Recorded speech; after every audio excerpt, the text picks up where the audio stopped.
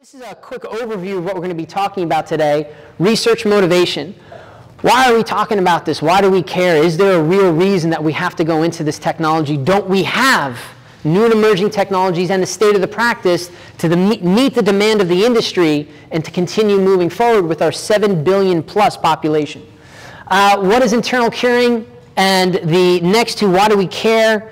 And how does Nano Silica impact internal curing? Those are the three big ticket walk-away items that are very important to me that y'all understand. And if you can't answer these questions, I have not done my job, and please ask questions. Like Joel said, please, no holds barred, ask any question relevant to concrete and Nano Silica. If you have questions about the stock market, I won't be able to answer them well. I did do well back in the early 2000s, but not good enough. So after that, we'll wrap it up with a concise summary and open up the floor for any questions. So like I said, my name is Dr. John Belkowitz. I've been in the concrete industry since I had a full head of hair. Started helping mom and dad pay for rent by being a mucker's apprentice. And what that basically meant was I showed up at the job site 4 o'clock in the morning, got the boots out, got the tools out, got coffees, went to school, came back. If I was lucky, I would learn how to finish a little bit. And then I would clean up all the equipment and bring beers out to the boys for the end of the day. So it really started out at the bottom end of the concrete industry, and from there went to the United States Air Force, where I was in a civil engineering squadron. And our mission was to provide, prepare, and sustain bases as the platform for the projection of aerospace equipment around the operational continuum. What that meant, as an 18-year-old kid, I traveled the world, met new people all over the world, and placed concrete with them, and literally was living the concrete dream, living and loving the concrete dream. After that, I went back to school at the Air Force Academy. They were gracious enough to give me a civil engineering education and then put a lot of money into me to educate me on concrete. From there, I ended up getting out of the Air Force, going to Lafarge, North America, working with them as a concrete formulator, worked my way up the ranks. I was one of the youngest formulators that they ever had. And ultimately wanted to get to a point where I could have more freedom in research and development, technical transfer of new and emerging technologies. And that's where we're here today. My beautiful, wonderful wife and I created a company years ago that combined some of these new emerging technologies that might get lost in a university basement with the trials and tribulations that we have to go through a commercial lab to bring things out to the industry. And there's a gentleman named Rich Saishi, and if you don't know him, he's an awesome, awesome dude. He coined the phrase of bringing bookcrete to labcrete and then realcrete. And that's what we do. My mentor, Brian Green, once told me, John, if it ain't gray concrete coming down the chute, it might be a great technology, but it's just not going to make it to the industry. There we go. Okay, so research motivation. Why do we do what we do? My wonderful wife said years ago, our biggest problem in the concrete industry is that we're using yesterday's technologies to solve, or today's problem we're solving with yesterday's technologies. And ultimately, we are going to be forced to make new decisions about new technologies to take over those more mature technologies. So I love this construction material. The entire world loves this construction material. We have over 600,000 concrete bridges in our national inventory, establishing a $48 billion a year industry. Of that, $8.3 billion is put back into concrete every year to deal with the maintenance associated with physical and chemical attack. And I'm not saying concrete is broken. There are a few people who might have heard this once or twice today. I'm not saying that concrete is broken, but we definitely need to enhance it. If I bought a truck for $50,000 in the same year I owned it, first year, if I put $8,000 back into it, that truck might not be all the way broken, but we definitely need to do something to enhance its durability, and that's what we need to do with concrete. This is a real picture here. This is what I see through New Jersey to California. If I go to New Zealand, Australia, to Finland, I see the same thing. We need to find a way to enhance our concrete durability, not only for steel corrosion, but for alkali silica reactivity. This is Denver International Airport. We see this throughout the runway, throughout the taxiways, everywhere. Even the parking garages, you'll see alkali silica reactivity all over the place. I had a YouTube video up where I go crazy over a column in a Denver International parking garage where you can actually see the gel being pulled out of the Isle of Man cracks. I'm talking 120 degrees between each crack. I mean, it was textbook ASR, and it's everywhere. So if you want to learn about ASR, Denver International is a great place to go. And we've known about this ASR problem and how it's getting worse. Back in 2009, the Department of Interior released a paper that gave us the top 3 reasons why we should expect ASR to get worse, and those are those 3 reasons. Read the paper. It's a fantastic paper. They got the conclusions right in front, so you don't have to skip to the end. But it goes into that we're using different types of cement. In the late 90s, we had a huge cement shortage. We're getting some cements from Asia. They were called Asia, China, India. They were called China-based cements, higher blane fineness, higher alkalis. We got 28-day strengths in 24 hours, okay? That might be an exaggeration, but the contractors loved that we could get the speed. Now, we transformed to that type of cement, and we've been trying to go back to these Hoover Dam cements, but the unfortunate reality is we like the speed of being able to get on and off the job site quickly.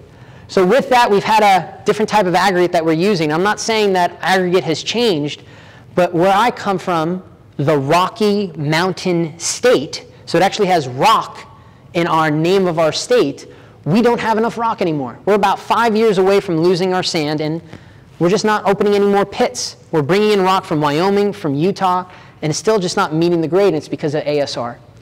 Now, ineffective pozzolans, I don't want to get into an argument about if you're from Chicago and you live right down this block from a power plant, because yes, you have more than enough Class F fly ash, and I commend you. But if you're from one of Arizona, New Mexico, Nevada, Texas, Colorado, California, you don't have Class F fly ash. Or if you do, it's in limited supply, or the quality is pretty bad. Now, if you don't believe you're one of those states within the next 1.5 years, 13 states is where we're at without Class F fly ash. By 2021, 16 more states will be added to that list. So we'll get 29 states out of the continental United States that are not getting their Class F fly ash volumes to mitigate ASR. Corrosion of reinforcing steel. The Portland Cement Association stipulates that corrosion of reinforcing steel is one of the leading causes for premature concrete failure and premature concrete tear out. I call this the sea of green. Can you tell why? It's not because of the color. That costs a lot of money. And you know what? If you chip or nick any of that epoxy like they're doing in the background, bless them, those contractors are doing the best they can do, the efficacy of that coating is just not there anymore. So what we want to do is make sure we create a concrete that not only meets the demand of construction, but it also gives us a return on value, whether it's cost, money, or on the job site time. And of course, the last one, and I think a lot of y'all feel this in here, resilient flooring systems and the degradation of resilient flooring systems. We have glue breakdowns from moisture migration, from alkali migration, and the unfortunate reality is years ago we changed the way we do resilient floors. We used to have amazing asbestos breathable tiles. Yeah, they killed people. They gave them mesothelioma, but still they were amazing tiles, right? Then we had these glues that were solvent-based glues. Yeah, they might have caused cancer, but they didn't break down as easy. Now we have vinyl tiles because we do care about our contractors and we want them to live. I've been doing this 30 years. When I hear somebody say I've been doing this 30 years, I hear that two ways. I hear the pride.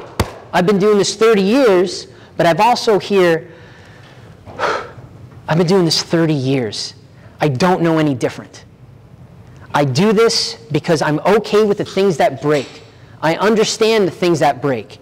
You give me something new, I have to learn something new. And I'd rather deal with the stuff that I already know that's constantly breaking. Because I see this everywhere.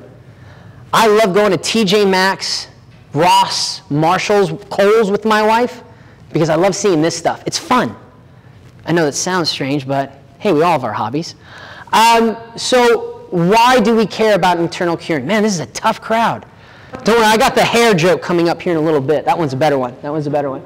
So what is internal curing? I believe before we dive into internal curing, a definition is warranted. And everyone in this room is going to have their own definition. And I'm going to fall back on the definition cited by ACI CT18. The American Concrete Institute has a dictionary for concrete terminology, www.concrete.org. It's free to download. And this is their definition for internal curing. Supplying water throughout a freshly placed cementitious mixture using reservoirs via pre-wetted lightweight aggregates that readily release water as needed for hydration or to replace moisture lost through evaporation or self-desiccation.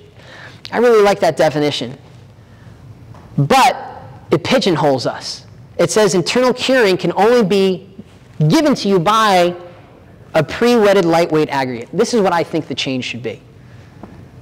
It gives us a lot more room to use new and emerging technologies. And please bear in mind, you don't see anything about Nano Silica in there, do you?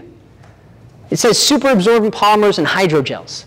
I wanted to leave it open to every technology. Nano silica, nano alumina, carbon nanotubes, graphene, super absorbent polymers. There are other things out there besides lightweight aggregate and nano silica that can give you that internal curing, and why not use them? I am a huge proponent for E5. I am a huge proponent for nano silica. But the most important thing is that everybody in this room recognizes that you will not be able to rely on those mature technologies for much longer. Mark my words, in 2 to 5 years, you're going to be forced to make this decision. And if it's not E5, it'll be somebody else's technology. A brilliant gentleman just said earlier that it might not be the industry that's forcing you, it might be your competitor. Because your competitor is using it because they've seen the change. They've seen the difference, and then eventually you're going to have to start using it because your competitor is using it. Thank you, by the way. Why do we care about internal curing? So like I said, when I first started in the industry, full head of hair, majestic. I used to dye it purple and red. My father told me, you keep doing that, Jonathan, you're going to lose your hair. I said, Dad, what do you know? What do you know? Of course he knows everything. So what happens when we allow water to leave the concrete, or what we call concrete bleeding? When I was a kid, when I was 14 years old, and I bitched school to go finish concrete, and I swear my father was going to break my legs every time he heard from my boss, hey, Jonathan did a great job today. What I always was told was, wait for that water. You want to wait for that sheen. Wait for it. Because that sheen, that water at the surface, is going to make that concrete creamy and dreamy and easy to close up. It's not going to be bony and nasty, creamy and dreamy. So I grew up for a very long time expecting that water and using that water. The problem with using that water, and there's a whole bunch of people out there who've written articles, who've done the standardized tests, who've elucidated what happens, is we get this subsurface and surface breakdown. By increasing the water at the surface, you're reducing you're increasing the water cementitious ratio. By increasing the water cementitious ratio, you're effectively reducing the glue that holds everything together. Our hydrated cement matrix is the backbone of concrete strength. And within that is the calcium silicate hydrate. That is the true superhero of concrete strength. If you add more water to it, you're replacing that glue with something that's not going to bear strength. And unfortunately, that surface, that subpar surface, that's our first line of defense. I don't care if you're doing resilient floors, industrial warehouse floors, or if you're doing pavements. It's our first line of defense. By doing that, by allowing bleed water to occur, we're creating a non-homogeneous mix, meaning when we mixed up that concrete, when it was in our truck, when it was coming down the chute into our forms, it was a homogeneous mix. It was all universally mixed together. When we allowed that concrete to sit, through our ACI definition, which is up there, we've got this segregation, this dropping of our heavier materials, and it forces our water to be squeezed out the surface. So this is our concrete slab, a cross-section, rudimentary. It's not to scale, by the way. So rudimentary slab, we have our water universally mixed throughout. Over time, our other heavier particles, specific gravity of cement is 3.16, fly ash is 2.8, our rock is somewhere between 2.6 and 2.7. Does anybody know the specific gravity of water? 1. So that's the lightest stuff outside of air, and it'll be pushed to the surface. And that's what this rudimentary drawing is trying to show you. So because of that bleeding, we go away from all the work that we did for bookcrete, labcrete, and realcrete. So how does nano silica impact internal curing? And before I get into nano silica and how it impacts internal curing, I wanted to give you a definition, especially for folks who didn't know what nano silica is. And nano silica is a very generic term. Nano silica either be in a powdered form or it can be in a liquid form. If anybody ever tries to sell you a powdered version of nano silica, turn and run in the other direction. We don't want to use nano silica. One, it goes against all our EHS, environmental health and safety protocol. And two, even if you get past that stuff, you ignore the health portion of it, you cannot universally mix a dry powdered nanoparticle into suspension. That's why we use liquid additives. Healthier? I mean, who here likes beer or ketchup or wine, ice cream? Nano silica is in that stuff. Yeah, and no, it's good. It's used as a clarifying agent in wine. So, you ever see wines that have no sediment in there? They use nano silica. Well, remember when I was a kid, you had that Heinz ketchup commercial. or you just had Heinz ketchup in the bottle and the juice used to come up to the top. You know what I'm talking about? That fructose syrup in the water. Do you see that anymore? Well, colloidal silica keeps everything in suspension. So Nano Silica has a particle size from 1 to 100 nanometers in diameter, and that's as per definition from ACI 241, which is nanotechnology of concrete. We use it in a liquid dispersion. It takes all the EHS risks away, and of course there's an attorney in the room and I don't want to say all. So it takes most, if not all, the risks away. And also it's easier to use compared to silica fume, where you had a guy standing or a gal standing over the hopper chopping bags and shaking them up there. I mean, now we have new OSHA compliances that protect folks, but still it's cumbersome. With using a liquid material, you can fit it into your normal sequencing, your critical path of making and delivering concrete. This is what it looks like under a microscope. When I first came to the industry, we were using Class F fly ash. We were getting it for $10 to $20 a ton, and we called it the poor man's water reducer. And man, did it make concrete creamy and dreamy and easy to place. Nowadays, we don't have that fly ash. We have a drastically different fly ash. And again, if you're from Chicago or certain parts of Pennsylvania where you have a coal combustion plant for power right next to your house or right next to your plant, I'm not talking to you. But for the rest of us who have to deal with the limitations of what we have from mature technologies, is this a savior or snake oil? And that's what we're here to find out today. So this is under a transmission electron microscope.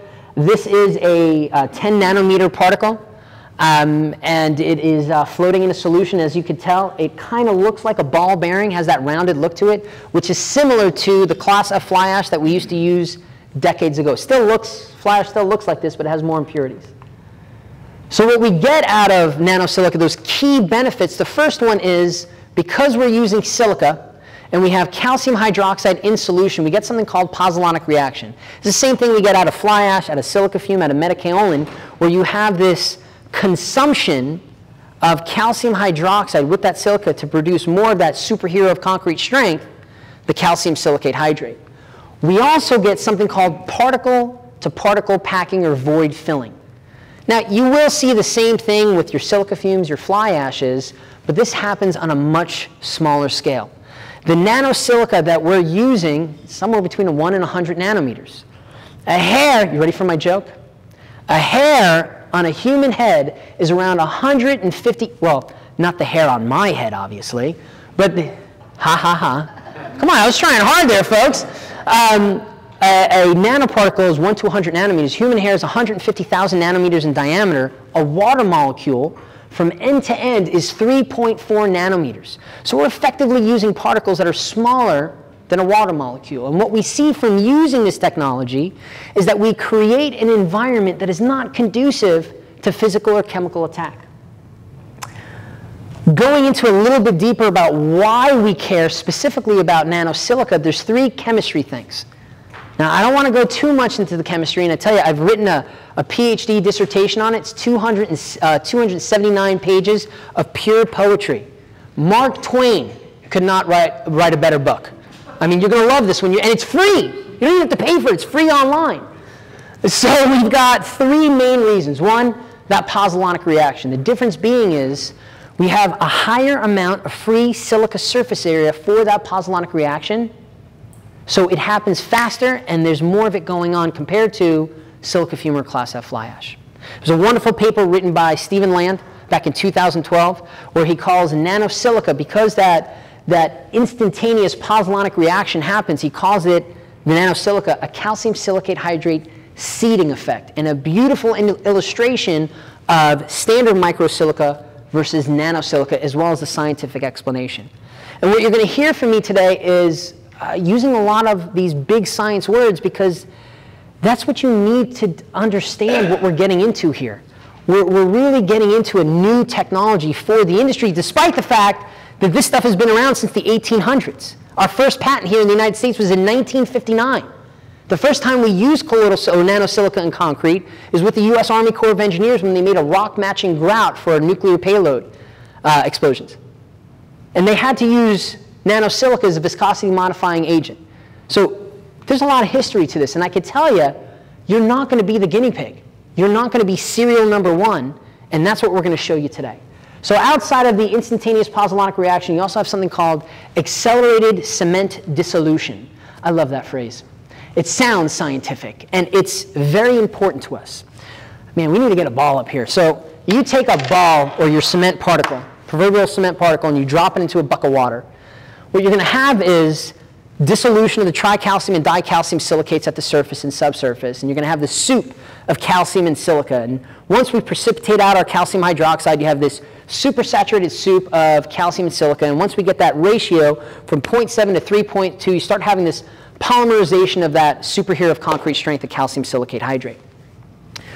The problem with that is not only does that calcium silicate hydrate grow out into free space, it also grows into the particle, effectively creating a diffusion barrier, what I like to call an M&M hard candy shell. And because of that creation of the M&M hard candy shell, we're not getting as much water into that unreacted or anhydrous cement. So we effectively lose, depending on whose paper you look at, anywhere between 30 and 70% of that cement. Now, we've tried to get past that in our industry by doing what? Grinding up the cement, making it smaller. You still run into the same problem. A gentleman named Bjorn Bjornstrom back in 2003, 2004, and then there was, and he's in Sweden, but then there was another gentleman at Georgia Tech, Jamal Jayalapan, who looked at nanotechnology, Nano Silica and Nano TiO2. And what they found from nanoparticles was that we could get a greater breakdown, a dissolution of our cement at early stages. So we're effectively getting more bang out of our cementitious buck. Trademark, John Belkowitz. The last thing that we see out of this is something called heterogeneous nucleation. And what that basically means is really small things will force other things to grow on it. So we have our microsilica, like your silica fume, your class F fly ash. They're 1,000 times bigger than what we're talking about today. And when you put those things in a solution, whether it's water or cement paste, what happens is these ions collect at the surface. And if you're a Star Trek or a Star Wars fan or anything like that, what this basically is a force field. And the bigger that force field is, the longer it takes for things to grow on it. So when we're using a nanosilica, because it's so much smaller, because it has so much more surface area, we see less ions on the surface. And because we see less ions on the surface, we see a smaller force field. And because we have a smaller force field, things will want to grow on it. So these are the three things that we see out of nanosilica that gives us reason to jump on that increases cementitious efficiency, increases durability, and ultimately makes a concrete that is stronger and lasts longer. So I wanted to take you on a trip to my PhD real quick. I'm very proud of my PhD. I sacrificed a lot for it, and I worked with a lot of amazing folks. And this was the impetus of my PhD. The title of my PhD is The Impact of Nanosilica Size and Surface Area on Alkali Silica Reactivity in Concrete. And what we were dealing with in Colorado is a major reduction in fly ash. We are traditionally using anywhere between 15 and 35% Class F fly ash to mitigate ASR. And when I was still a young man working in Colorado, we saw the shortages happening. That paper that I showed you was published in 2009 from the Army Corps, or from the U.S. Department of Interior and the Denver Federal Center. That research had started a decade before that paper was published. So we've known about this Class F fly ash problem for decades. Now, when I was starting this project, we had to be able to replace our Class F fly ash with something to meet the demand of ASR. So what we did in this, so we have 3 nanosilicas, nanosilica 1, 2, and 3. All 3 of them are different sizes. So this is the smallest, this is the medium size, and this is the biggest. And what we did is, you see these dosages are changing, right? So what we did is we measured the instantaneous silica surface area that was coming from a 20% Class F fly ash mix. So we measured that and back calculated how much nanosilica we would need to get that same amount of silica. Now all of a sudden this turns from a civil engineering project to a material science and a chemistry project. I have 2 civil engineering degrees, 1 mechanical engineering degree, and a material science degree. My background is concrete, making and breaking concrete. I had to dive into the wild world of chemistry to truly understand this. And if y'all truly want to understand why this works, You'll have to do that to a certain degree too. And hopefully, I'm helping you all out with that today. So we wanted to show that you cannot treat nanosilica like fly ash, like silica fume. It's its own totally different entity. And we did that by looking at the instantaneous. So we're getting the same amount of silica as we get from fly ash over here, and then we increase the dosages to see the impact. This was an amazing project. This PhD took me around the world working with amazing people through government agencies as well as private industry. And I believe that if I had not worked with these groups, now I wouldn't be standing here today. And ultimately, what I didn't want to be was a lab rat. And that's not a derogatory term. There are some PhDs who spend their entire PhD in the lab, in the basement. Nobody gets to see their work, and then it's published. I wanted my stuff to be out in the open, so if there was some BS, somebody would wave the flag quickly. So this was our first commercial trial. It was the first application of nano-engineered concrete in the United States. We actually did this back in 2011. We got the award in 2012, and the paper is published in Concrete International, the ACI journal, but it was published in 2014. I do have time to go into the data set on this, right? Okay, cool. Let me just make sure where we are. Okay, so this was an interesting job. I'm going to get into the data set of why it was interesting, but ultimately what we found out of this is we had to meet two demands. The demand of opening traffic at 24 hours, and which is short-term, and the long-term demand of creating a concrete that was not susceptible to ASR and didn't have to be torn out at 6 months to a year, because that's when they were tearing this stuff out. We did another job site published at Denver International Airport. We've got a lot of mag chloride in Colorado. They love it. We have a winter and summer blend. Yeah, we use a summer de-icing blend. So anytime, anytime in the summer where any place in Colorado gets below 30, we start using our blend. And when they have too much of it, they just spray it out on the runways or the parking lots.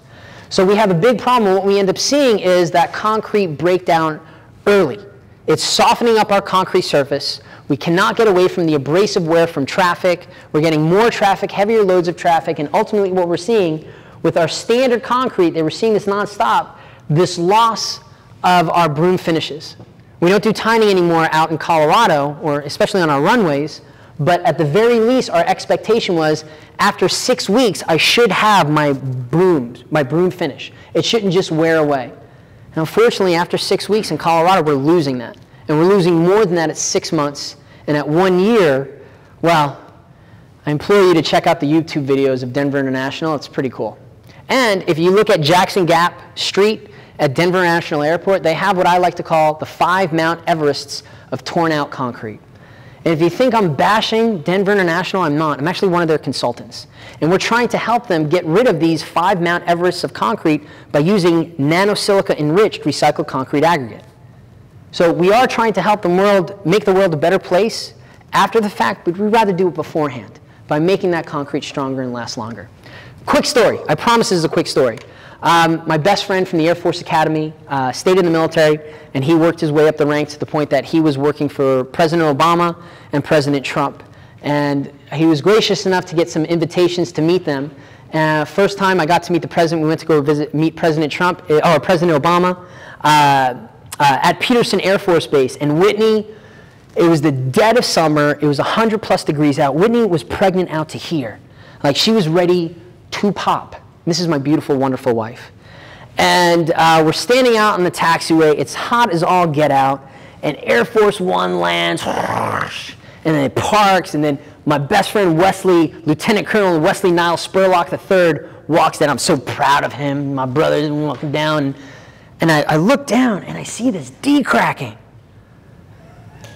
And I'm taking pictures. And next thing you know, Whitney's like, Jonathan Samuel Belkowitz, you take pictures of the president. And I'm not making a political comment, but to me, the pictures of decracking were more important than President Obama. I'm not making a political comment. I'm really not. The reason why I'm saying that, when I was in the Air Force, and please bear in mind I was in the Air Force for 10 years, and I worked on a flight line. I worked on generators and aircraft arresting systems, and then I was switched over to concrete. But to us, this had 2 acronyms, both the same. It's the military, so we have a whole bunch of acronyms. Foreign object debris, that's what all those little rocks are, and the foreign object debris causes foreign object damage. And we used to walk the flight line picking up things. Whether it was rocks, bolts, dead birds, anything could really destroy most of these jet engines.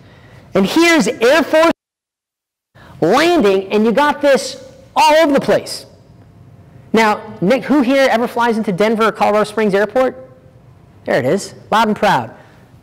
Don't believe me. I don't want you to believe me. You got to see it for yourself, because I don't believe it when I say it.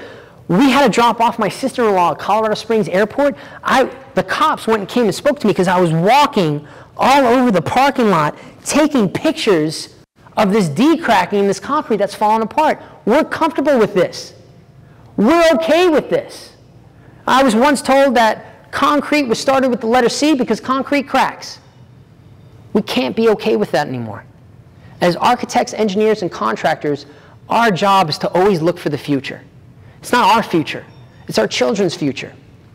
Right now, I've got engineers all over the world who are designing not 40-year structures, but 100-year structures. And they're not going to be around. Like what, they're in their 30s to their 60s, maybe 70s, and you're going to be 170? We're designing this for our children. And I understand that there's some fear. There's some fear of using a new technology. And as engineers, sometimes we overthink things. Our job as engineers, contractors, and architects is to take that fear, that knowledge, and connect it to our gut. There's a disconnect. We have to take chances. There was a time that we didn't use fly ash. There was a time we didn't use silica fume. Per Fittestål back in the 60s and 70s in Norway brought silica fume to our industry. My uncle Robert Lewis from Elchem, I guess Norchem, and whatever other company he works with nowadays, helped bring that. But there was a time nobody wanted to hear them. Silica fume was the devil. High-range water reducers went through the same thing in the early 2000s. And Nano Silica is going through it too, and I promise you, you will be using it within the next 2 to 5 years. Even if you are a naysayer, which I'm okay with. But either you're going to be forced to by your competitors or by the climate of the industry and where we're at with raw materials. Okay, so I showed you bleeding. Now I want to show you what Nano Silica is going to do in our hydrating cementitious matrix, our concrete composite. So we have this little area right here of water and concrete. Now in our previous slides that migrated to the surface. By using Nano Silica, we're effectively manipulating the molecular kinetics of cement hydration to enhance the porous sponge that makes up concrete. And the way that we do that is by enhancing the concrete at its birth, at its beginning. Somebody told me yesterday, in our industry, in our flooring industry, a lot of us don't realize that a good floor starts at the foundation. A good concrete mix and a good concrete slab. By using a standard concrete mix, you're making yourself open to, hey, if they put a little bit of extra water in the truck, if they didn't backspin their drum with a little bit of water, that water's got to come out. Eventually it's going to come out. Using Nano Silica, we can assume that it's acting as a viscosity modifying agent, where it's holding back that water, where we get a true water cementitious ratio. And what we see out of that is we see that enhancement going through the entire hydrated cement matrix. Not only in the body of the cement, but also at the interfacial zone between the hydrated cement matrix and the aggregate. So ultimately what we see by using Nano Silica in concrete is a reduction in bleed water. And this is not something that's talked about. It's talked about, but not enough. Where does that bleed water come from? And the answer is bleed channels. So even after that, let's say you didn't finish that water back into the concrete, you let it dry off, well, you're still up the creek without a paddle because where did that water come from? It didn't magically appear. I mean, unless it rained on top of the slab, then it did magically appear, but it came from the body of the concrete. And the only way for it to get to the surface is through channels. And after this concrete hardens, well, now your concrete is still susceptible to physical and chemical attack. Water back into the surface. Channels that could lead to subsurface, body, and then the reinforcement of your concrete. And again, if you remember what I said earlier, the Portland Cement Association stipulates that corrosion of reinforcing steel is one of the leading causes for premature concrete failure and, of course, premature concrete tear-up. We're enhancing the concrete, but we're also stopping that water to migrate the surface, to dilute our cement paste, and by doing that, we're reducing our bleed channels, but we're also creating a better first line of defense. And what I mean by that, that cement cap that y'all call, that top surface It's going to stop water from migrating. It's the first thing that steel wheels hit when they're abrading the concrete. Once you get through that first line of defense, it's not the cement cap that you're worrying about now. It's not the hydrated cement matrix. It's the hydrated cement matrix, it's the sand, it's the dust, it's the rock, and the interfacial zone between all of them. So what we want to do, especially when we look at abrasive wear, whether you're doing ASTM-C 779 or 1138 or your own version of abrasion, we want to maximize that top surface of our, not just for resilient floorings, but also for pavements. Then, of course, we create a homogeneous mix, a more true mix for that bookcrete, that labcrete, and that realcrete. You know, I met Joe about a year ago. Next month? He recorded the phone conversation. Just learned that yesterday. So Joe and I spoke almost a year ago, and I remember it wasn't the first thing I said to him, but it was like the second or third thing. I said, you know, man, I gotta be honest, I'm a little jealous. He's like, what do you mean you're jealous? So while I've put out technology that I'm not a big fan of patents. I'm not a big fan of patent attorneys, to be honest. There's only 2 patents in the concrete industry that I think that they're written. One of them is mine, because you know I wrote my own patent. The other one is Joe's. Joe didn't have the education that I had. Joe had that practical experience.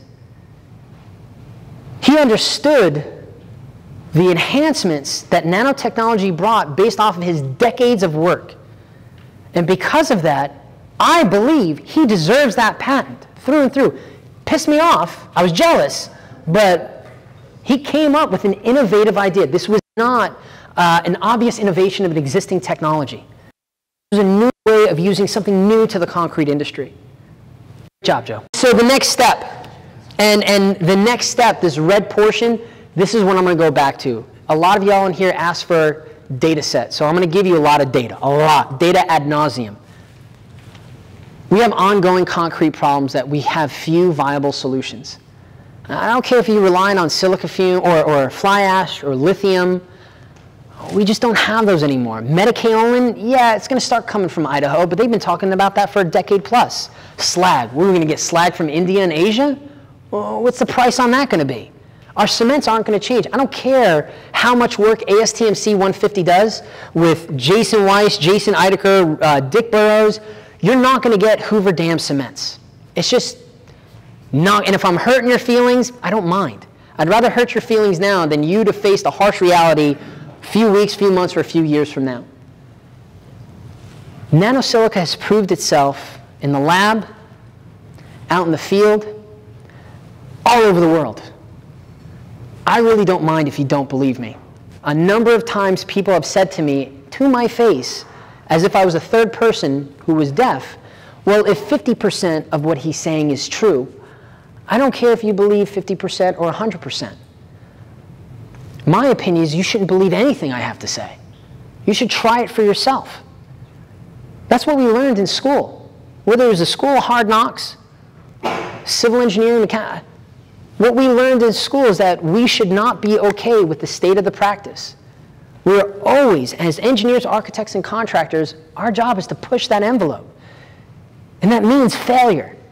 So if you think using a technology, new technology, you're not going to have problems, you're going to have problems. You've got to dial it in. You've got to teach your folks how to use it. Who's going to pay for it? Who's going to pay for the warranty? All these problems. But that's why we took on that responsibility.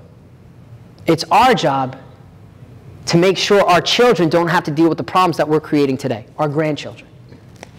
So my job today, and we'll break for lunch after this, is to communicate to you, the architects, the engineers, specifiers, contractors, finishers. Whether you're in the DOT level, you're the commercial or residential level, my job is to educate you. I don't have a 5-gallon bucket in the back of my truck right now. I don't make any commissions off of this, do I, Joe? Seriously? Not even a little bit? I don't make any commissions off of this. My job is to spread the word about a new and emerging technology that can help you meet the demand of construction while still creating a more sustainable world that we live in today, tomorrow, and for the future. So the first thing that I wanted to cover was this commercial trial that we did at Eagle County Airport. As I had stated before, I had started out in the United States Air Force. That was my first real job, if you want to call it, out of high school. And I saw pavements going down for flight lines all over the world. I was stationed in Aviano Air Base, Italy, as an 18-year-old kid. And as soon as I got there, I told, hey, there's not enough room for you on the base, so you're going to have to get a house in the civilian world, in Italy, at 18, right? I was living the dream, making and breaking concrete in Italy. The food, it was a paid paradise. It was awesome. So I saw a lot of concrete pavements go down in some nastier places, Northern Africa, Southern Africa, Kuwait, Iraq. I've been to a lot of places. And the one thing that I understood is that there were a lot of limitations to this amazing construction material that we use every day. And when I came to Colorado, I was instantly educated on ASR. I mean, we have some aggregate that's so reactive that it glows in the dark. That's a lie. That is a total lie. Fabrication. It's just very reactive. We've actually had to close down plants because we couldn't get aggregate from the local sources because we didn't have any more fly ash. When you need 35% Class F fly ash to mitigate ASR, that is not a sustainable approach to concrete, especially when you're in the mountains of Colorado. I had a really good buddy of mine call me up on a Friday afternoon. Why is it always a Friday afternoon you get these calls? Friday afternoon, and this is the guy that once carried me after I sprained my ankle during the second basic training at the Air Force Academy. And this is the one that if you fail, you have to do the whole thing over again. And I'm stumbling through, and here's Timmy Broadman picking me up and getting me through it, and bless him. And finally got an ankle brace and I can get through it. Timmy Broadman calls me up Friday, 4 in the afternoon. He's an engineer in some part of Colorado, and he says, hey man, I need a letter from you. I need a PE stamped letter. I said, heck yeah, dude. Whatever you want, I will sign and then stamp that letter. He goes, cool, cool, cool. I got a 200-yard job pour on Monday, and I got no Class F fly ash. Can you write me a letter that says I don't need fly ash in my concrete? And I said, heck no, dude. I like my business. I like my credibility. But that's what we've come down to. The industry is not going to wait. And if we hang our hats on these matured technologies, you're not going to be able to get insurance anymore. I'm predicting the future. And I could be wrong for some of you in this room, but eventually, if you're in this business long enough, the fly ash will go away. We cannot undo what we started in 1978. I don't care if you're a Trump supporter or not a Trump supporter. We're not going to turn those coal combustion manufacturing, whether it's for electrical manufacturing, whether it's for steam generation, we're just not going to do it. Not as much as we used to. And because of that, we're not going to have that coal combustion residue in the volumes and the quality that we used to get. And that's what we were dealing with up in Colorado. So we worked with Lafarge North America at Eagle County Airport, and the engineering team on that was Javiation. And the reason why that's important is the main engineer on that was Angela Folkestad, who was one of my professors at the Air Force Academy. She loved concrete, loved Bruce Springsteen. I mean, she was the most awesome person in the world, and really has been a huge proponent of me and our company over the years. So we had this job site with, or not even a job site, we had a demo with Lafarge North America at their gypsum plant. Quality control manager had known me for years from my days at working at Lafarge. And we were only supposed to do a 20-foot by 20-foot slab at the plant, which we did. We came back the next day and we were supposed to do some pilasters. Oh, somebody's buying drinks. We were supposed to do some pilasters. Well, we did the pilasters, and the quality control manager fell in love with the mix. The creaminess, the dreaminess, the fact that he can reduce his high-range water reducer, reduce his air, but keep all the same properties, absolutely loved it. And of course, the data set that went behind it. So he said, you know anybody from Javiation? I was like, heck yeah, I know Angela. He's like, cool, can you give her a call and see if we can get this on an airport? I was like, what, next month? He goes, well, no, like 15 minutes. And I said, probably not, right? But I'll call her. So I called up Angela. I was like, hey, Angela, you're awesome. Your hair looks great today. Is there any way we can pour 40, 50 cubic yards of concrete on one of your runways? She goes, no, absolutely not. But you could do it. I said, well, how about a taxiway? She goes, no. I said, well, what can we do? She goes, you could do a parking apron. I said, cool. I'll stick with a parking apron. That's not a parking apron. It's actually in the middle of the taxiway. So this was a major job. When Angela found out, and I didn't know that we were putting, I was still at the plant dialing in mixes or dialing in trucks. When she found out, she lost her you-know-what. Rightfully so. As the, specifying engineer, she's the one who's supposed to have say, supposed to see all the data sets well ahead of time on the job site. So this was a risk. And we spoke about risk before. And Angela didn't require this get torn out because she knew the people doing the research, she saw the research, and she believed that the research warranted the risk, especially since they were already tearing slabs out every 6 months to a year. So this was our job site. What we required on this job site was 3,500 PSI. By the way, an MPa, because I travel across the world, so everybody likes MPa outside of the big blue pond, or over the big blue pond. So 3,500 PSI at 24 hours. Remember, it was 20% Class F fly ash mix. You're going to see it here in a second.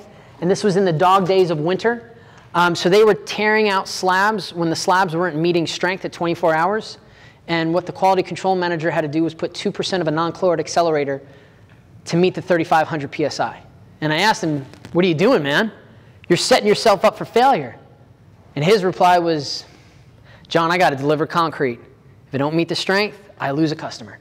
So we have somewhere around 600 pounds total Portland cement. We had 20% of a Class F fly ash. Here, this says 19.5% Class F fly ash. Can anybody guess why it says 19.5%?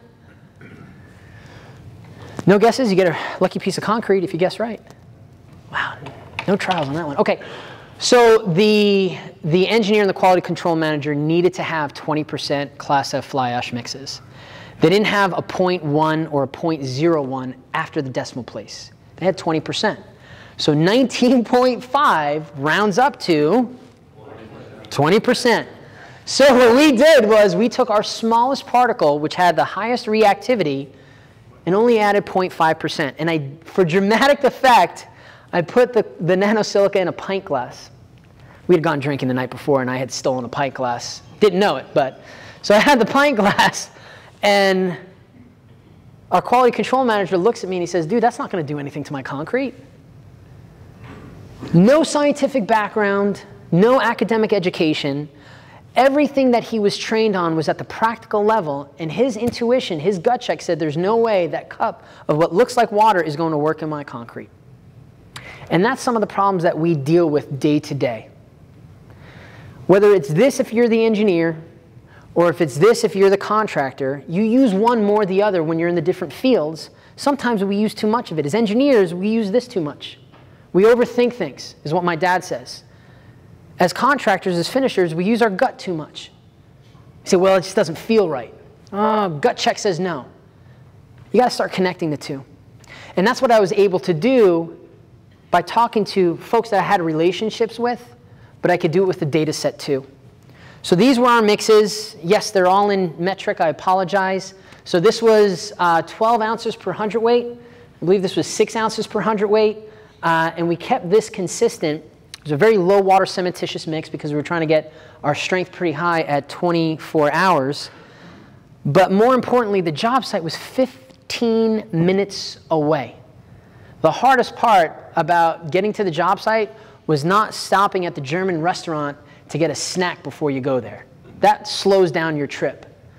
What they were concerned about is slump retention. That was the first thing they were concerned about. The reason why they used so much high-range water reducer is because they had to keep their slump consistent all the way through 90 minutes.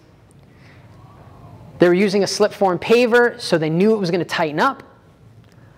But they started out 180 millimeters. What is that, divided by 25? Anybody do math quick? Divided 6-inch slump, 7-inch slump? Started at a 7-inch slump, and they died all the way down to a 1-inch slump within 90 minutes, or 120 minutes, excuse me. So what they ended up doing, putting a little water in the back of the truck, souping it back up to a 6-inch, or a 5-inch, or a 4-inch, whatever they needed, where they were doing slip-form paver, and they also did hand placement. With the Nano Silica, remember, we took our high-range water reducer dosage, which was, I believe it was Optima 256 by Crizo, EMX, Optima 256 EMX by Crizo, which they no longer sell, but amazing high-range water reducer. We chopped that in half, and despite the fact that we chopped it in half, we still kept that retention all the way through without adding water, without adding more high-range water reducer on site. The other thing that they were looking for is strength. That 24-hour strength was so important to them. And because we were working with the engineer, because the engineer was looking at the batch tickets, they couldn't put that 2% non-caloric accelerator. So what we found is at 24 hours, we weren't reaching that 24 MPa or that 3,500 PSI that was specified by the engineer for early opening of traffic. And this wasn't opening of traffic to lightweight vehicles. This was the AARF, the Air Response, AARF, the Airfield Air Response Facility. So it's where the firefighters were. And what the quality control manager saw and got scared of wasn't the low strength. It was actually the high strength from the Nano Silica. And the reason why he was afraid is because normally when he put his non-caloric accelerator in there, yeah, he got his early strength, but 28 days later, he was barely getting his 5,500 plus the over-design. We took out the non-caloric accelerator with the Nano Silica. We not only met and exceeded our 24-hour strength, but we skyrocketed in flight our 28-day strength. Now, this was amazing, and the quality control manager loved it, but as a quality control manager for a ready-mix outfit like Lafarge, he fell back on his standards. He said, fine, but I need to see the ASR tests. So I said, cool. Colorado, we use ASTMC 1260 and 1567. If you don't know what it is, an accelerated mortar bar test. You make a 1-inch by 1-inch by 11-inch mortar bar with 2 nuggets on either end. You soak that in a sodium hydroxide solution for 14 and now 28 days at 175 degrees Fahrenheit. And over a period of time, 3, 7, 10, 14 days, you're measuring the change in length of that mortar bar. So what we're getting is an aggressive environment that creates that scenario for ASR gel growth, for it to thrive and survive. And even with 20% Class F fly ash and no non-caloric accelerator, which I believe would have pushed it even higher at 14 days, we exceeded the 0.1% expansion required by FAA. This was the other reason why we had to give Lafarge a chance before we published this material.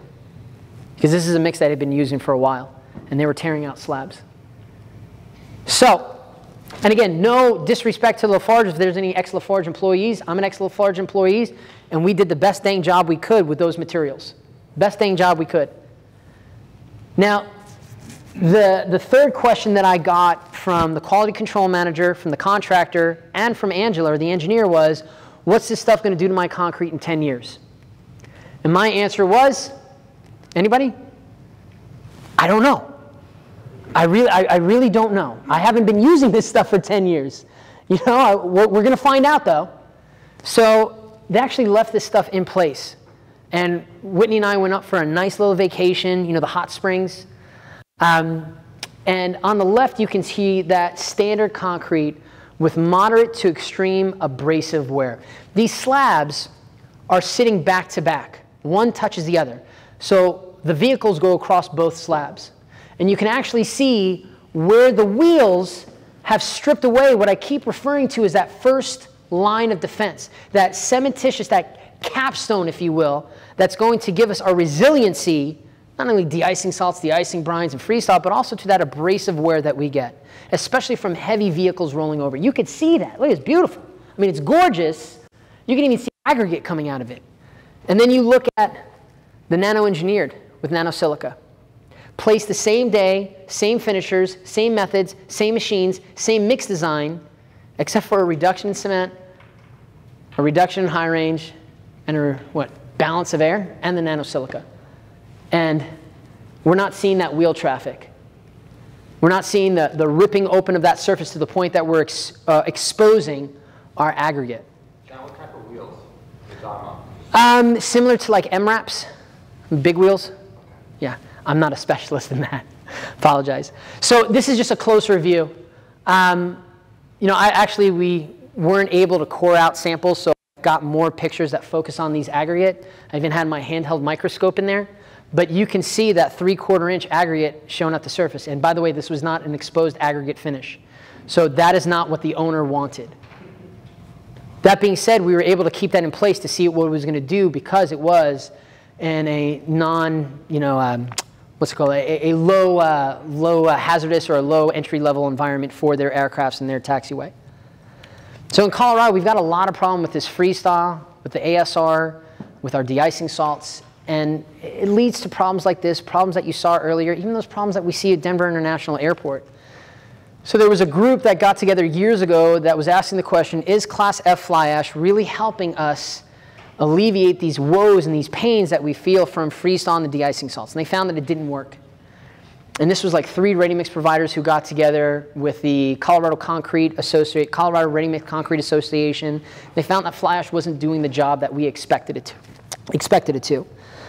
So we came back and we said, that's great, so let's see if we can identify if colloidal silica will help us out with this. And we wanted to set up the most aggressive environment out there. And we did a bunch of slabs and what have you. But what I want to show you today is the data set that's going to be published in ACI. So this is our mix. And because I'm working with a ready-mix provider that is selling concrete, they didn't want me to share the exact mix design. So that's why you see these ranges. I'm just trying to be respectful of them. What we did is we ran a number of tests. You're going to be seeing 3 of them, I believe. The first one, 4 of them, 3 of them. 3 of them with 4 slides. So the first one was mass loss. Now, this was the concrete created by the ready-mix provider. It's just, your standard concrete. It's got Nano Silica in it. That company doesn't exist anymore, so I'll be changing that name. But we did this mass loss where we cured up our concrete for 28 days. Then we started at 0 days and cured it in a calcium chloride bath. And every single day, we did the 6-hour freeze and the 18-hour thaw, or 6 to 8, and then the 16 to 18-hour thaw. And then we did a mass loss. And eventually, at 28 days, we actually switched it over to mag chloride. And that's when Colorado switched only from calcium chloride to mag chloride. So that's why we made the change. And as you can see, I had said it earlier that Nano Silica is amazing, but it is not the silver bullet to every monster out there. And what we're still dealing with is concrete. It's not titanium. It's not some alien material that we've got from another planet. It's concrete. Even when you make concrete on the moon, even when you make concrete on Mars, if you subject it to calcium chloride or mag chloride, it's still going to break down. So despite the fact that we're still breaking down, we're reducing that breakdown by 10 to 13%. Now what we did with that, we didn't stop there. We actually made somewhere around 1,000 samples. And not only did we test the samples for mass loss, but then we also tested the samples for compressive strength over the 90 days, or as it went out to 100 days. And what you could see out here is that the mag chloride, it's breaking down the concrete. And we're seeing that through the strength. We also did ASTMC 779 Procedure A, which is an abrasion resistance test. And if you've never seen it before, it's one of my favorite concrete tests. The apparatus is absolutely beautiful, and we have a YouTube story on how that apparatus came to be. I was supposed to spend $3,000 on it, ended up spending $15,000 on it, and when Whitney wrote the check out for $4,500, she's like, what's going on? And I said, what do you want me to do? Stop? So absolutely love this piece of equipment. It takes a concrete core, or 4-inch diameter, 8-inch tall cylinder, put it into a clamp, put a 26-pound force underneath. That concrete is sandwiched between, I believe it's 9 steel balls, which it has a drill press on it that you're revolving somewhere between 1,200 and 1,700 RPM with a bunch of water coming out. Basically what you're doing is it's a 20-minute test, and you're taking measurements every 50 seconds. So it's 24 measurements over a 20-minute cycle. And what we're looking for is an increase or resiliency to depth of wear. So this is our standard concrete, and Georgia Department of Transportation has a specification that after 20 minutes you can't go over 0.03 inches depth of wear. And with our standard concrete, we were going well above that. And this was a 56-day soak in our mag chloride. Now what I was talking about before, that cement paste, that capstone is our first line of defense. I was talking about this section right here. This is that sacrificial layer. you're going to eventually lose that top surface. And what we want to do is we want to make that top surface as strong as possible to keep it around for as long as possible. Because once we get through that cement paste, that top layer, it's not just cement paste we're dealing with anymore. It's the interfacial zone, it's the aggregate, and once you start getting pullouts, which you can actually see in this photo, am I there? Yeah. So you can start seeing some of these pullouts over here. I mean, they're gorgeous, but the aggregate is being torn out of the surface. Now you're creating a singularity, a space where more damage can occur, whether it's more water, more freezing, more mag chloride, or more abrasion. It's just a place where nastier things is going to happen. And the more of those that you make, the more your surface just gets torn up. Okay. So this was a 56-day, and this was a 90-day. Yeah, quite a difference. Now, I will say, the Nano Silica enhanced concrete still had a little bit more loss in abrasion, still had more depth of wear to it because we are soaking it in magnesium chloride for 90 days. And the expectation should be we're still going to see some damage. That being said, the difference is astounding. Okay. So again, I mean, that is the depth of the data that I wanted to present with you today. At this point, I do want to open up the floor for any questions. But before I do so, there's a couple things I wanted to cover. First, there is a specification, a standard being written for colloidal silica and concrete. It's a specification that is going to be unlike many other specifications because it does connect the science of what's in the bottle to what the end user needs to see back of the soup can. And right now, with ASTM, we're having a lot of problems with that, mainly because of the politics that we see at ASTM. But we're also trying to do something very, very difficult. Colloidal or nano silica acts like a supplementary cementitious material, but we receive it and use it in the form of an admixture, which the industry, the academics, y'all, it's very hard to digest. So if you haven't really picked this up yet, everything that we're doing with nano silica is going to take some courageousness from you. There isn't an ASTM that tells you what colloidal silica is. It's not published. This is a WK. This is a draft. And it's not going to be ready for at least another year or 10 years. And that's okay, because we do have means and methods to show the viability, the validation of this material, the efficacy of it. And it's been done by more than one person, more than one company, and by more than one country. When you ask these questions, and when you're thinking of your questions, I don't mind if they're nasty. I don't mind if you're mean to me. Please. I want to hear the nastiest questions you got. And I want to answer them as best as I can. If I don't have the answer today, I will get you that answer.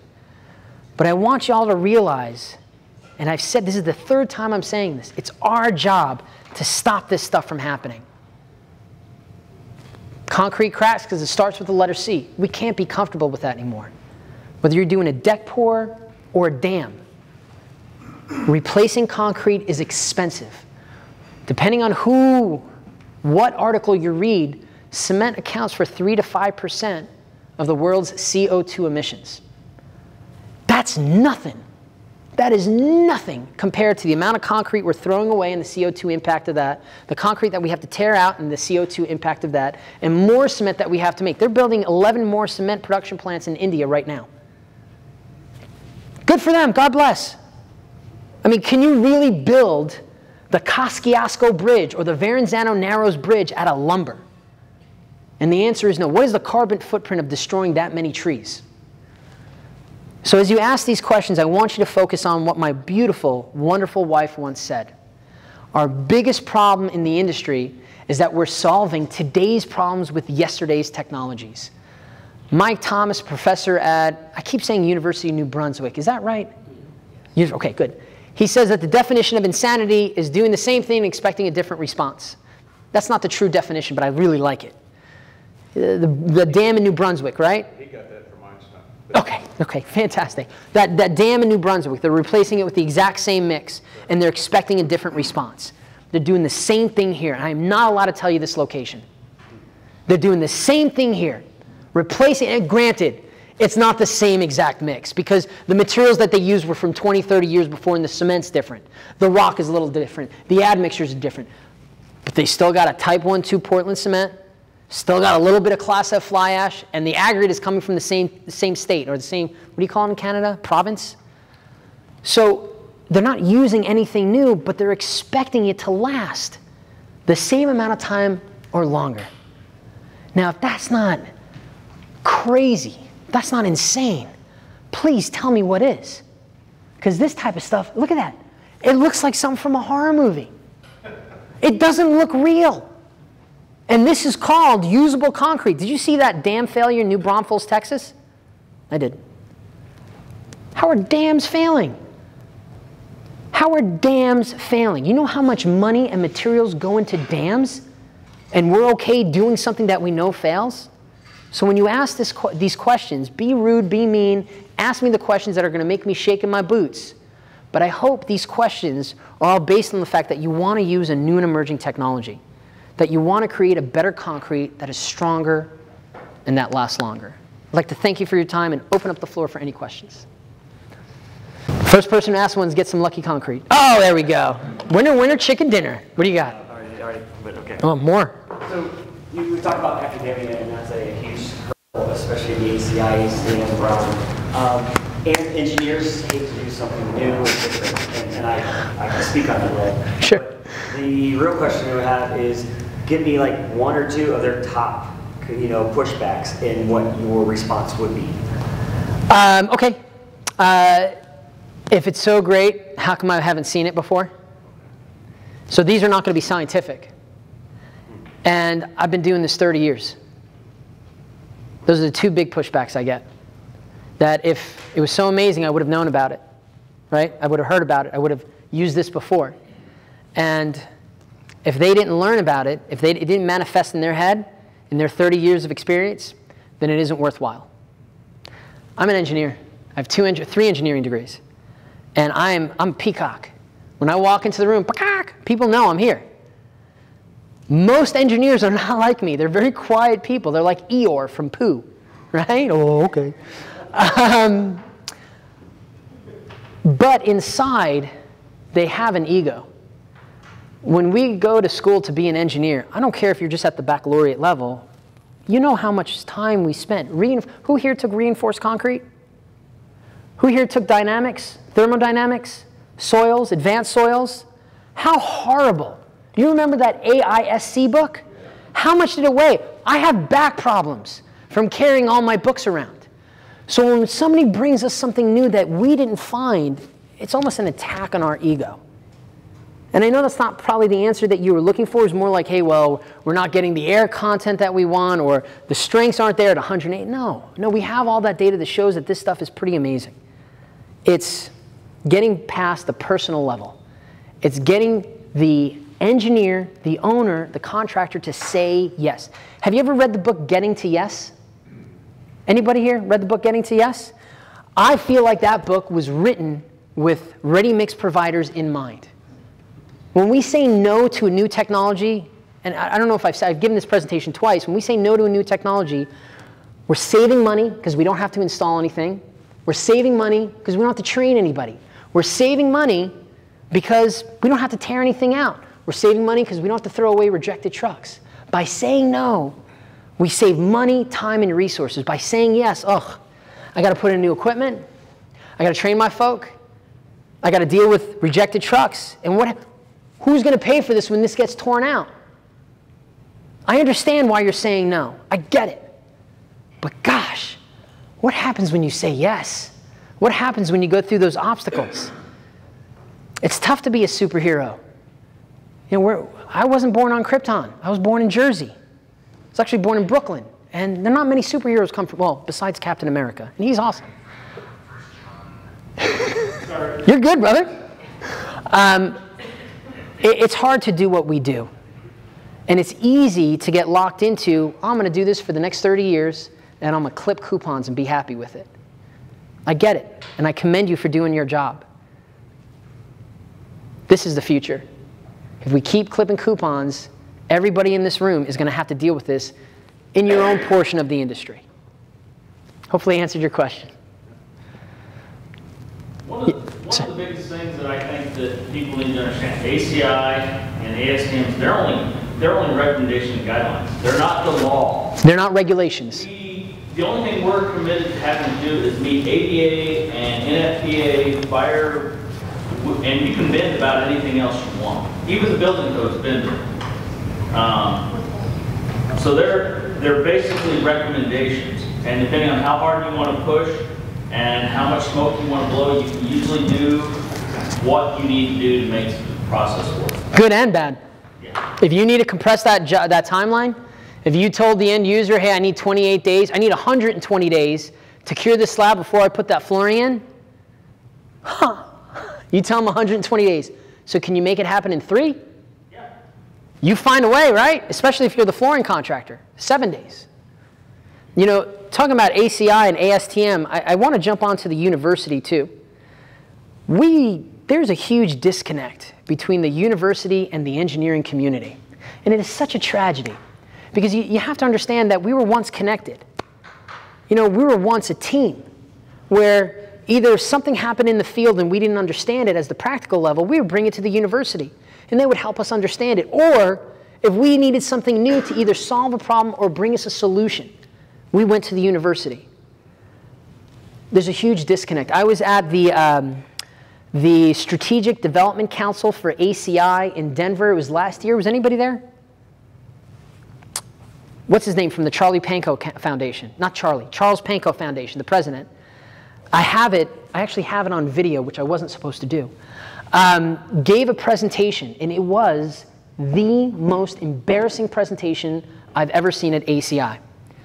The president of the Charles Pankow Foundation, which funds the wood industry, the asphalt industry, and the concrete industry, basically said, we've been giving y'all $50,000 every year. $50,000 times 3, actually $150K for 3 projects. Where has that, what am I trying to say? Where has that information gone to? We paid for a research project. We haven't seen any of that research gone to the field. And this was the embarrassing point. You need to be like the asphalt industry and the wood industry. And you could hear a pin drop. Because one thing that y'all know in the concrete industry, if you're not using concrete, it's your own asphalt. Right? Hey, you talk about concrete's killing the environment. I think asphalt's really killing the environment. But the harsh reality is ACI, the Strategic Development Council, the powers that be are putting money, in my opinion, in the wrong places. And in the Charles Pankow Foundation, they're putting it in the wrong places. And my belief is because we have this disconnect.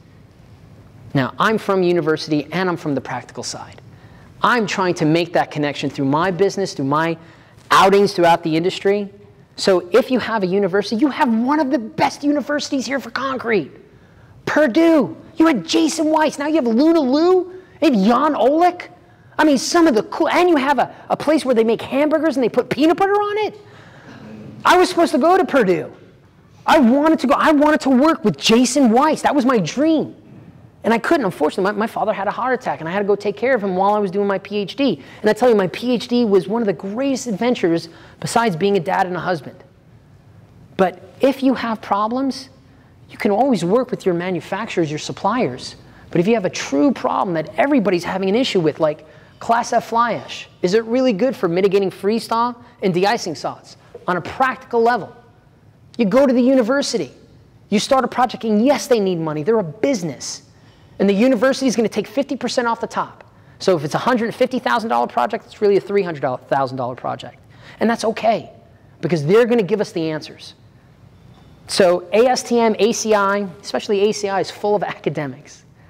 ASTM still has a lot of academics, but it's not full of academics. And I love both of them. I'm not a big fan of World of Concrete, but that's a different story. So when you go to these ACIs and ASTMs, and you hear that rhetoric of, hey, this is not practical.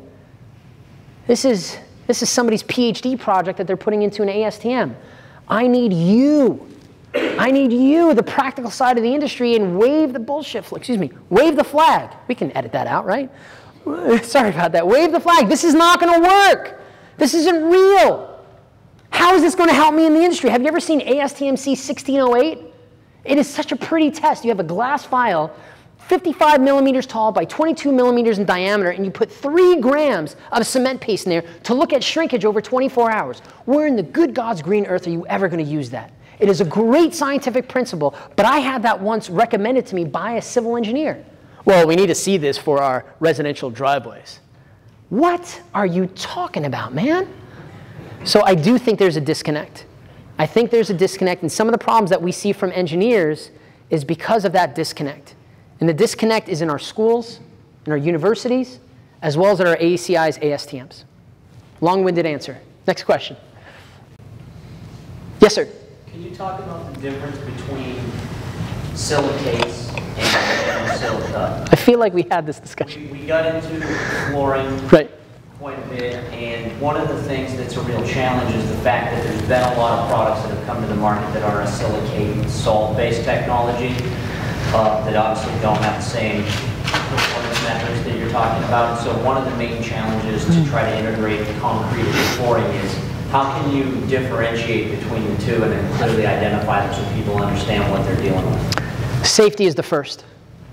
With silicates, especially when I was working for the Army Corps, we had a lot of people get chemical burns from silicates. It's a caustic material, it's pretty nasty, especially when you're using those high solid contents. But more importantly, when it comes down to the chemistry, when we're using a silicate, you have one SiO2 attached to either 2 sodium, 2 potassium, 2 lithium, but it's a lot of salt carrying a little bit of silica, or silicate. What you're still going to see out of that is pozzolanic reaction. You're still going to see a consumption of calcium hydroxide to create calcium silicate hydrate. But the amount of salt that we're bringing with that, and a lot of what people don't understand, or something that folks don't understand, is that nanoparticles are actually bigger than silicates. Silicates are solutes in solution. Nanoparticles are hardened particles in a colloidal dispersion. And we're not using as much salt with nanosilica. Yes, you still have to use salt. There are 2 ways of stabilizing nanosilica in solution. One is by using a salt, normally sodium oxide, or 2, modifying the surface with a number of bells and whistles out there. So when it comes to the amount of salt, we're talking about, I think it's parts per million with silicates. With nanosilica, it's parts per billion or even less depending on the type that you use. So with that, and one of the biggest problems we talked about when it comes to those glues breaking down, it's not just the moisture that makes a big deal. It's the alkalis and it's the pH change. What was the pH value you said? 12.5? Right, once you get over 11, most glues start to fail. And we're putting a high pH material on top of our slab. And I'm sorry, but you're not, I don't care how much you clean that slab. I mean, you could blast the surface out, grind the surface, and cut down. But then what was the point of using that silicate to begin with? So using a silicate, I believe, I still don't understand why we're using silicate-based densifiers for resilient flooring. It just doesn't make sense to me. It seems like we're creating the environment for failure. Am I saying that correctly, James? No, I mean, I agree that that's been the issue we face because it's so closely related in terminology that people lump together. And when I first started looking at this technology, I threw it in the same basket myself. Right. Yeah, and a lot of people say colloidal silicate. It's colloidal silica or nanosilica. The reason why I say colloidal silica, by the way, to give you a definition, nanosilica can either be dry or wet or liquid form. I prefer the liquid form as opposed to the dry form. And when we say colloidal silica, what we're saying is, you know, if you drink milk or if you drink colloidal or Coca-Cola, it's a colloidal suspension of, let's say, milk. It's fats and proteins. So when we're saying colloidal silica, it's just a universal suspension of nanosilica particles. And very different, both environmental health and safety, as well as the performance that you're going to get out of the concrete. Thank you for that question. Questions? Come on, Jim. Got to have one question. Talk about curling stresses. Curling. So I call it the dancing of the slab. And when you come out to Colorado, come see me. You'll take 24 out to our lab, and you got to sing when you take 24. And you go,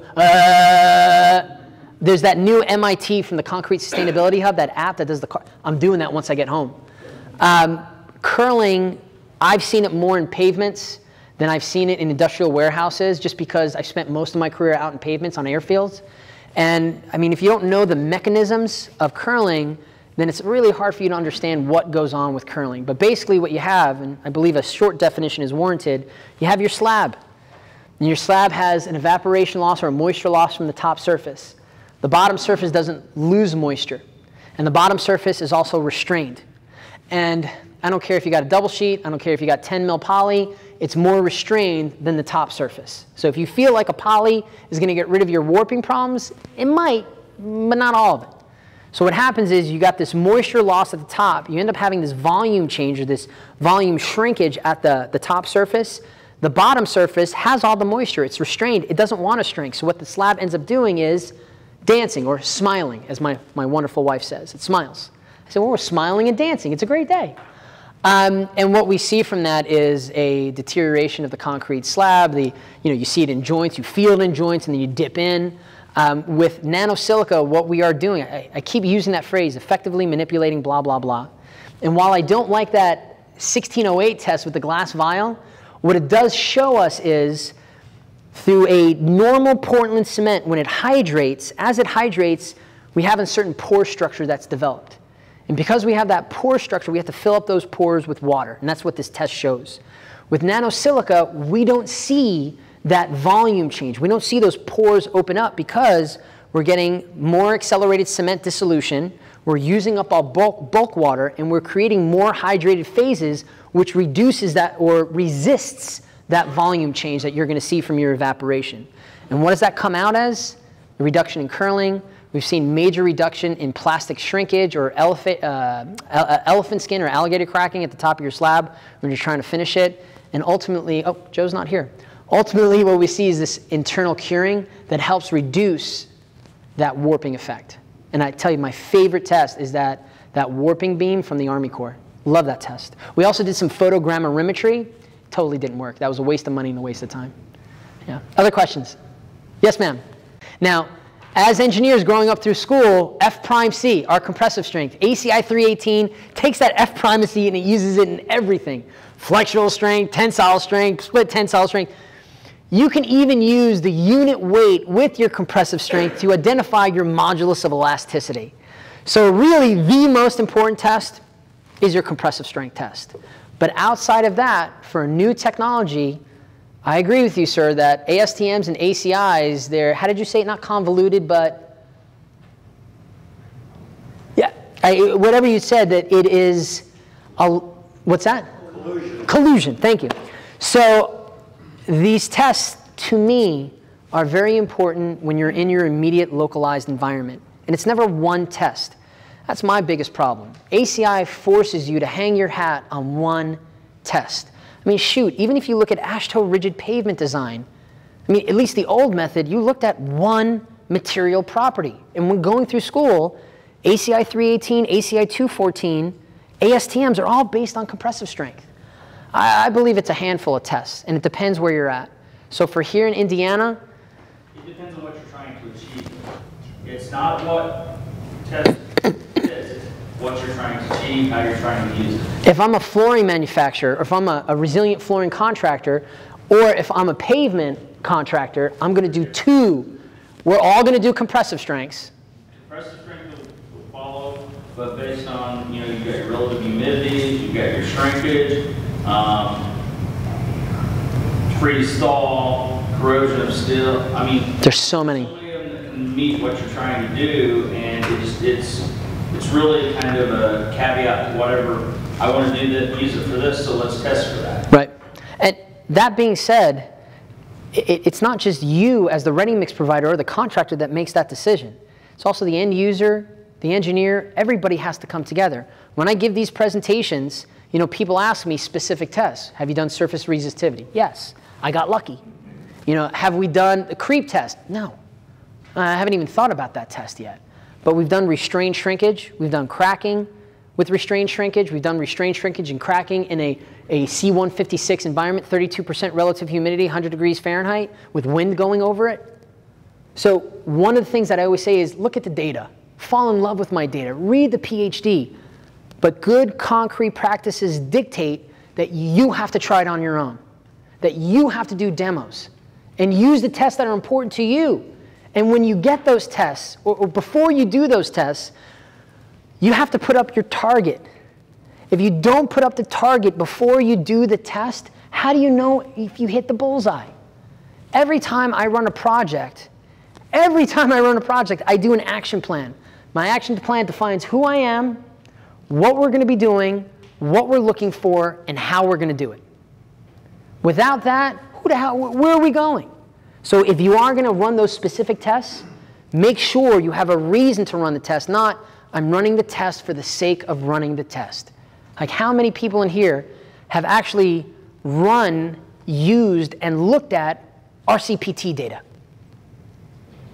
You have to. If you're working for a DOT, or how many of our flooring contractors, and I don't want hands on this, have run both the relative humidity and the MVER in the way that it's supposed to be run. So a lot of things go hand in hand, and if you want to get a true, I wasn't trying to be disrespectful or rude there, but just really, how many have done it the right way? So use the test that is specific to you and your end need. Yes, sir? You're increasing the margins for your business. That means as a contractor that's advantageous, that means for the owner it can be advantageous, and you're able to then talk to an owner and say, look, I can decrease the overall risk for your company. The contractor can increase his margins and be able to decrease his own internal risk for potential failure because he'll be in the suit no matter what. Then you're talking about people who are finishers, public parties. The real value proposition, business strategy decision requires the underlying science. Once you understand the underlying science is there, now it's just on what you would normally make your decisions based on in any case. If I gave you a product that increases your margin, you have to consider that. Then you have to say, is my margin significantly increased enough for me to bear that risk? That's a different calculation that each of the different parties will have to make depending on their insurance, risk management schemes that are in play. And ultimately, if my competitor is using this and making a lot more money and a much larger margin, that's a disadvantage. And so ultimately what happens here is it's a market proposition. And when I first started talking to Joe, that was my first thing. Well, there are two. One is the science has to be correct. It took us a long time to figure this out, by the way, because a lot of stuff that you're talking about, the academic way to think about it, is completely volatile. It's very hard to figure out. And then secondly, it had to make real business sense. It's delightful. I'm really not a nice person. It's great to talk about your grandkids, but that's not the decision-making matrix. Right. The decision-making matrix is how does this make more money in the short term and/or long term, and/or decrease my overall risk profile so that it's worthwhile to you. That's you sitting there, whether you're an estimator, whether you're a specifier, whether you're a contractor, a GC sub. Those are the decisions you have to make, and the hurdles that have to be jumped. Yes, there's a problem and so forth. But once you have the underlying science, this is what you're saying. You don't need permission from all these other people to do it. You just need to know, hey, I can increase my margin. Hey, I can decrease my risk. Those guys want to keep absorbing that risk and paying a lot more money. God bless them, because it makes them less competitive to me. Well, you assume the risk no matter what. I mean, when you take on a job, even if the specifications are written right, even if the architect approves your submittal, you still own it and you're still responsible for it.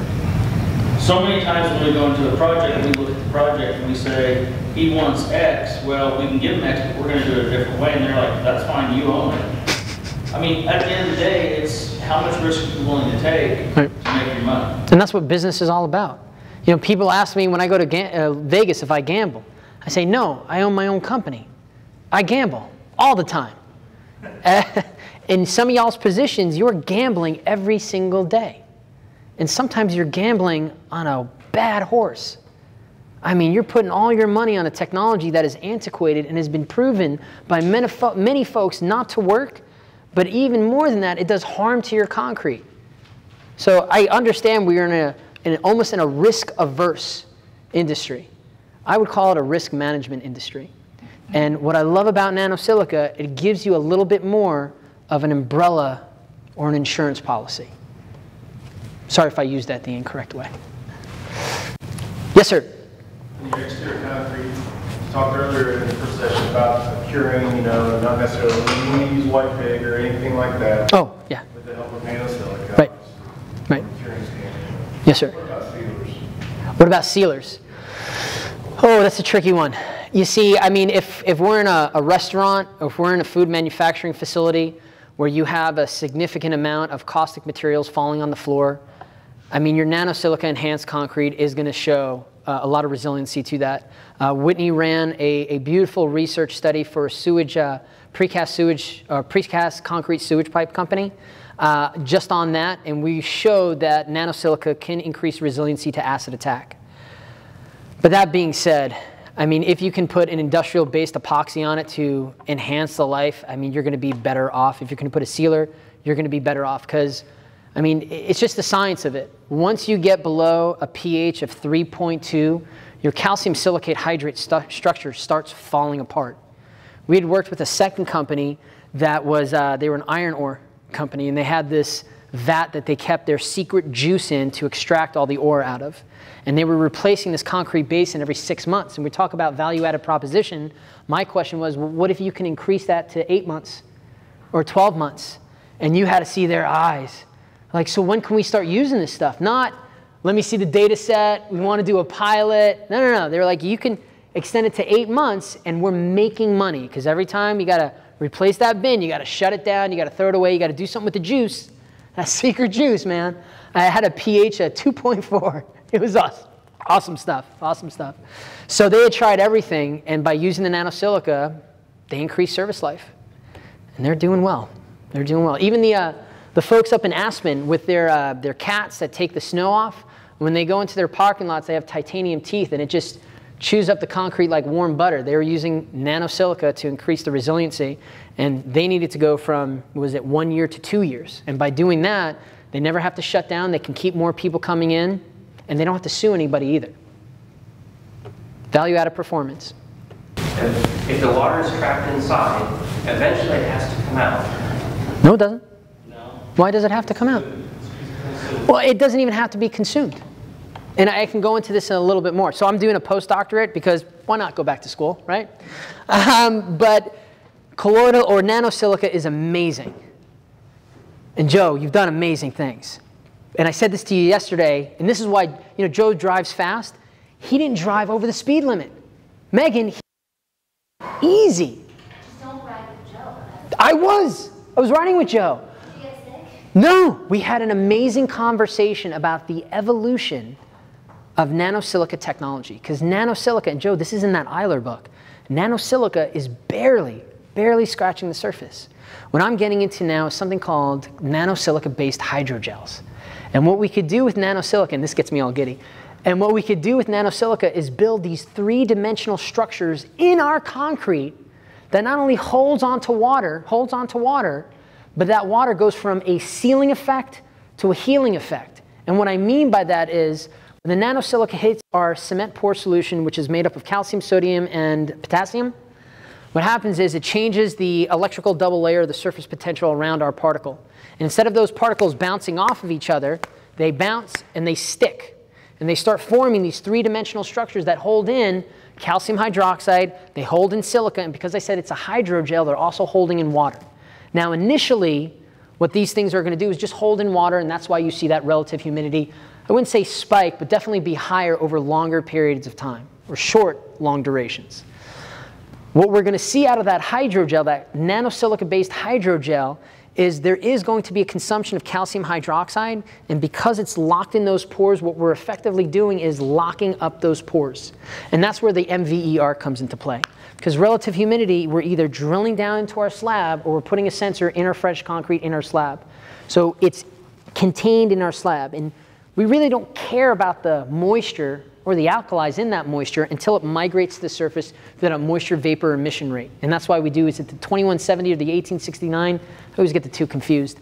So what we're seeing out of the colloidal silica is actually locking up that water, which is going to be consumed over long periods of time, but not 7 days, not 28 days. It's more going to be your 56, 90 days where you're going to see your standard concrete is going to be here, and your nano silica concrete with relative humidity, your nano silica concrete is going to eventually do this. Right? It is going to consume that, and there's going to be a plateau point, but it is going to consume that water over longer periods of time. That being said, even though short periods of time, we're not going to see that consumption, it's still not going to allow that moisture to migrate in the form of vapor. Does that make sense? Ish? Yeah, the conversation makes sense. I've not done the testing comparison myself, but just confused about the data, because we typically think the moisture, if the humidity is higher, then eventually it's going to work its way to the surface, and we're going to have a failure before. If you have a porous matrix, a porous cement paste, yes, you're absolutely right. But if you're locking that up, if you're actually using that water, consuming it, as well as locking it down, you're not going to see that moisture vapor emission rate. You need that porosity, that capillary, you know, those channels and whatnot, but we're locking those up. Yes, sir. Jump onto the PhD. We actually did some petrographic analysis using scanning electron microscopy and backscatter electron microscopy. And we did a pore structure analysis. Then we did a phase development analysis. So we used something called ImageJ software and energy dispersive X-ray analysis to do an elemental composition analysis. And basically what you saw is less anhydrous cement or unreactive cement, more calcium silicate hydrate, and less pores. And I tell you, it's awesome photos that we used. And it's something that we have repeated using a number of labs throughout the country, throughout the world, excuse me. I love talking about concrete. It's just awesome.